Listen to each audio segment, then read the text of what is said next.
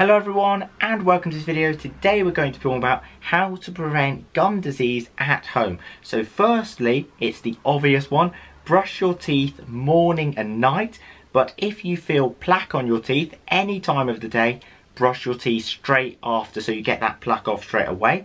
Number 2, coconut oil pulling for 5 minutes. Now when you use coconut oil, make sure that it is organic, so it's an organic coconut oil, and what you want to do is put the coconut oil in your mouth, maybe 2 spoonfuls, and then let it obviously fizzle out, and then when it's in there you want to swish it around your teeth, and then that oil, the coconut oil, has a pulling effect and it will actually pull out that bacteria. Number 3, you want to do a sea salt wash, and what sea salt to use?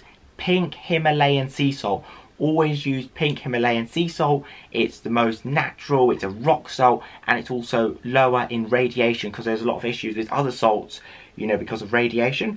Now, the 4th way to prevent gum disease is increase your vitamin C intake, and the reason for this being is because vitamin C actually builds collagen, which is important for all parts of our body, but that collagen actually is in the gums, and it's what strengthens and tightens the gum around your tooth. So also, having a lot of vitamin C can help against gum recession, so it can stop your gums receding, and that's actually a very important thing because nowadays a lot of people are eating high amounts of sugar and they're actually getting deficient in vitamin C, because the vitamin C and the sugar molecule are similar, and guess what? Your body will always choose the glucose, and then the more and more glucose you're putting in, it won't choose vitamin C. So what you've got to try and do is, the days when you're eating really low sugar, have high vitamin C that day, get your vitamin C in, because otherwise there's no point having vitamin C supplements and sugar, because basically the sugar will get chosen, vitamin C will just be flushed out in urine